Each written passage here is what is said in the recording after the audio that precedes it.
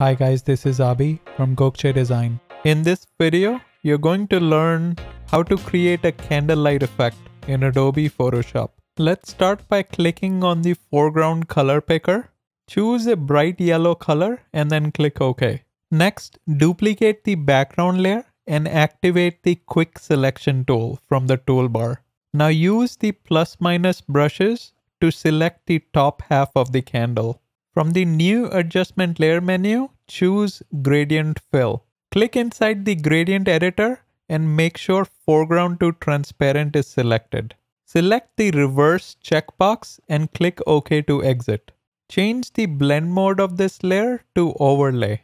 Activate the Layer Mask and select the Brush tool from the toolbar. With the foreground color set to white and the flow set to 50%, paint over any areas that were missed during the selection process. Rename this layer to Inner Glow. Create a brand new layer and rename it to Wick. Use the foreground color picker to pick a dark brown color. Now use the brush tool to paint over the candle's wick. Create another layer and rename it to Flame. Use the Lasso Tool to create a flame selection around the wick. Use the foreground color picker to pick a light yellow color for the flame. Using the brush tool, paint over the current selection. Change the foreground color to very light yellow. Now paint inside the flame. Use the Ctrl or Command D shortcut to deselect the current selection.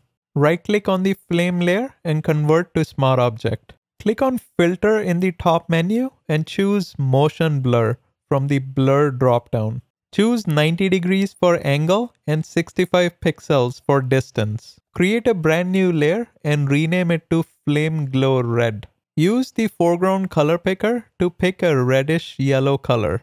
Using the brush tool, paint inside the flame once. Change the blend mode to Linear Light.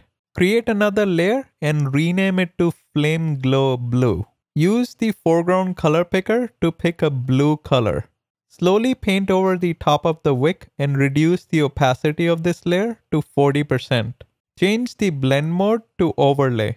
Now create another layer and rename it to Flame Glow Yellow. Use the foreground color picker to pick a light yellow color. Increase the brush size and paint over the flame once. Click on the flame layer and transform the flame as necessary. Select the background copy layer and from the New Adjustment Layer menu, choose Color Lookup. Pick Edgy Amber from the Lookup table dropdown and reduce the opacity of this layer to 20%. Now click on the Channels tab and activate the blue channel. Click on the Load Channel as Selection button and activate the RGB channel.